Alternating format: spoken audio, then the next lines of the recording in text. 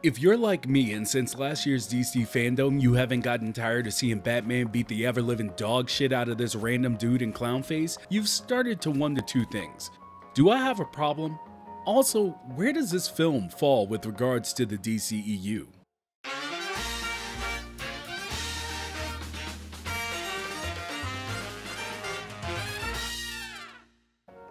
If you've been a longtime viewer of this channel, you know that I've had my eye on the Flash film for quite some time now. Not only because he's my favorite DC character other than The Question, but because I've long suspected and now can confirm that the Flash film is going to be a reboot for the entire DCEU. Flashpoint saves the day again for the convoluted mash that has been DC Comics and everything really. Well, how does that play into The Batman?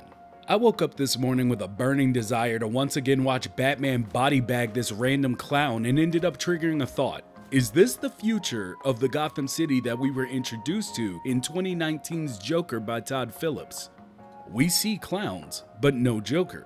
We have the obvious objection to clown faces by Batman and his words of, "I'm vengeance." This plays totally into the world left behind by Joaquin Phoenix's Joker. By the end of the film, people were wearing his face paint and he became a symbol of the downtrodden working class and poor, giving the big middle finger to the rich, which seems to be a huge theme / talking point for Matt Reeves' Riddler, who is implicating the Wayne family as a seed of corruption that has plagued Gotham.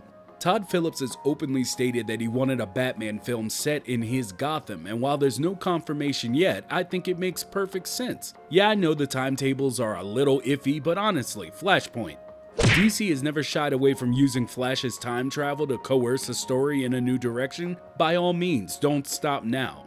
Either way, I digress. I have another year to basically watch this clown get his entire soul snatched before I have answers to any of these questions, but what do you think?